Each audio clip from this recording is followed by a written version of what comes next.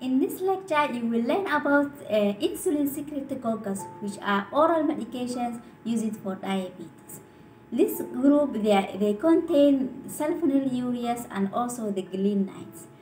If we start with the sulfonylureas, sulfonylurea group contain glyburide, glimepiride, and glipizide.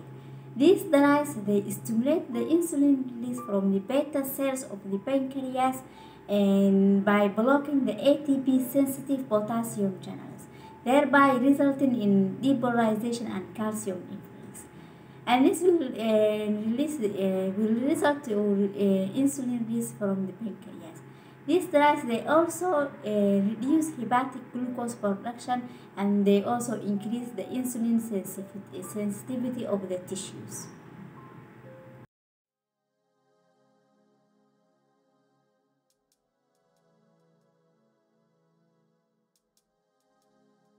The other group, glinides, contain the rapiclinide and naticlinide drugs. This group, they are not sulfonylureas, but they bind to a distant site on the sulfonylurea receptor of the ATP-sensitive potassium channels. Thereby, they will initiate a series of reactions that will lead to the release of insulin from the pancreas.